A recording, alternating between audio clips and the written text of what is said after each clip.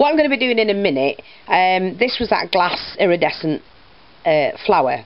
Now I have taken a mould of this, but I want to recreate this, and I found a way to do it, so I'm going to come back and show you how to do that. It's glass, it's iridescent, but you can do it to make it look the same.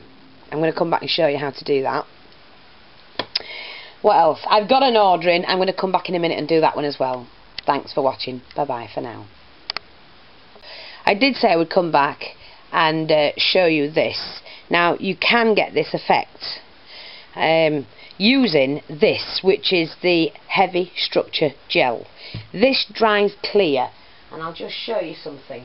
I've got a picture in the process, so I know you can use this because I've used this gel to do this, and then I'm going to paint over it and it dries clear. So that is a way to do it, and I'm going to show you now. All you need to do, and I get my palette knife, whatever I've done with my palette knife, I'll use this one, oh this one will do, is take the medium. Now before you do that, another thing you can do is you can, oops, I don't want to drop that.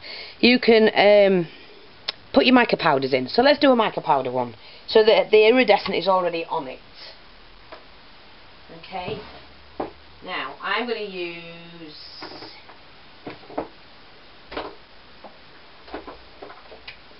I'm filming. Listen for Mum. What have you done? Oh, well, you're bound to get hurt if you mess about. Have you brushed your teeth, you two boys? Yeah. Right. Silly sods messing about. Take some mica powder and just pop that in there.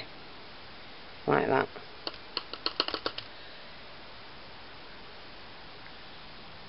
And that's already them type of colours, all mixed in.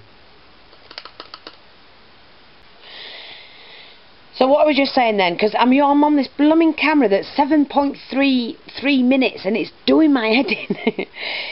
Put your mica powder into the base of your mould.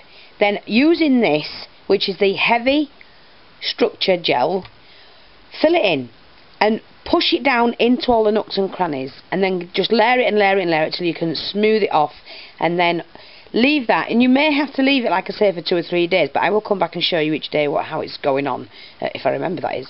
And once that's dried clear, you will get that, and it'll already have that iridescent on it. But fabulous. You could do it with any mould and have a fantastic mould, beautiful coloured mould like that. I am also going to be showing you though to put more of the mica powder on when it's finished, and then to seal it. So fabulous, can't wait. And brilliant stuff. Great that it dries clear, but you can paint over this as well. So that's that. I will be back shortly, and I'll speak to you soon. Bye bye for now.